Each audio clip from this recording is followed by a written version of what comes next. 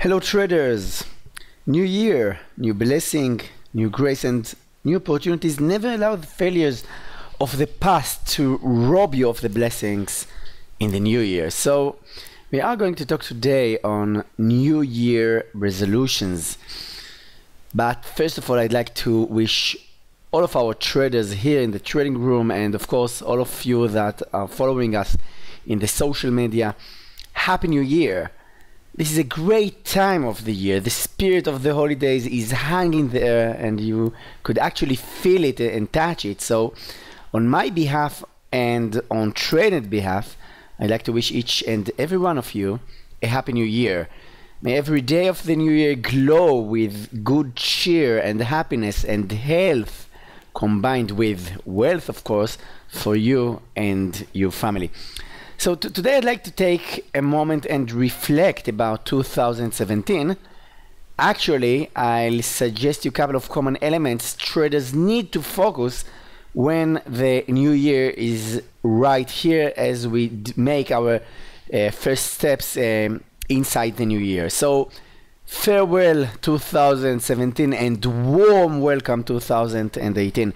So the clock has already approached midnight on December 31st. And it is good to reflect upon the year as a whole. So as we wrap up the 2017 calendar year, we have to admit it was an amazing year, a year that is, eligible to the title the stocks year. A year with numerous historical highs in the Dow Jones and the S&P 500. The S&P 500 went up more than 20% year to date, and the Nasdaq was up more than 31% for the entire year of 2017.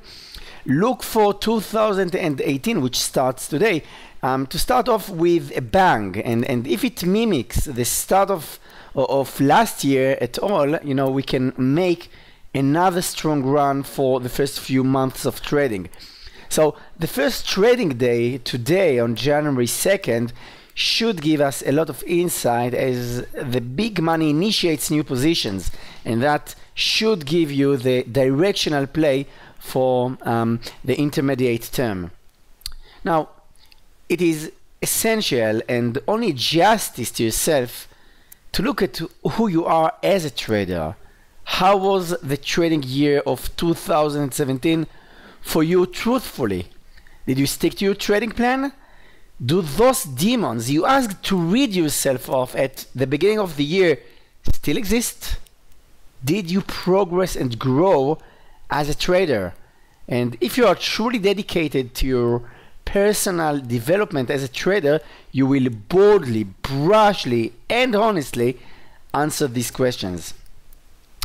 Personally, each year when I review the year and grade myself as a trader, I tend to be a bit harsh, and it stems from my mother. I remember being in the third grade, having received a B grade on a social studies examination, and having to take it home to get signed by my parent. And my mother glanced at the exam and asked, "What is this?"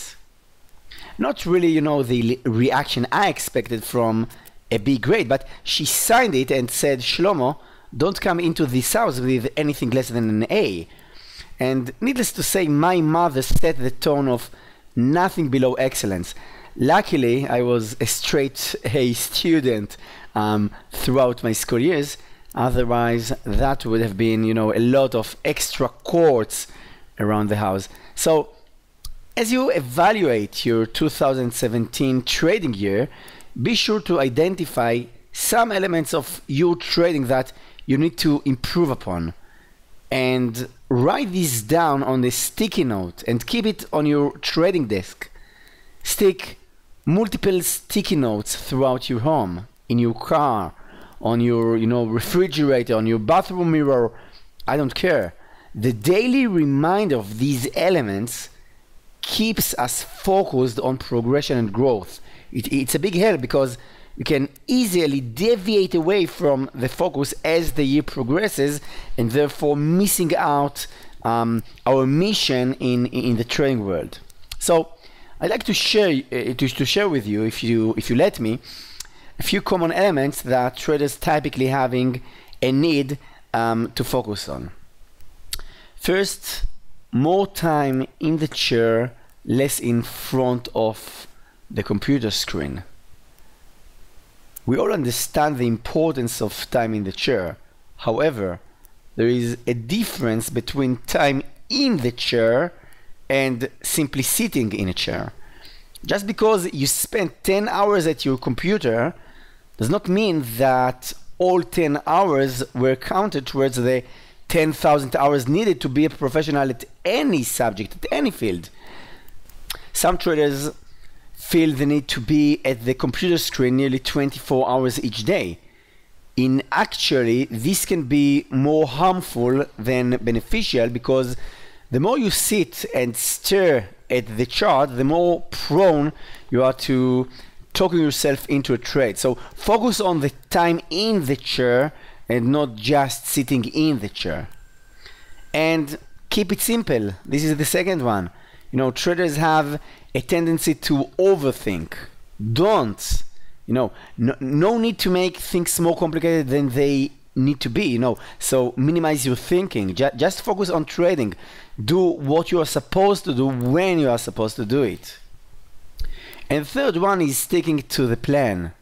Your trading plan was created, written, and developed for a reason, to keep your emotions in check and to provide a forced discipline upon yourself while trading the market. So don't deviate away from it, stick to it. Whatever the year 2017 brought for you as a trader, the good, the bad, the indifferent, improve it. Use your weaknesses to create new strengths. Use your strengths to remind yourself just how good of a trader you are today, and use the indifferent to realize just how far you still need to go. Happy New Year, traders. Bye bye.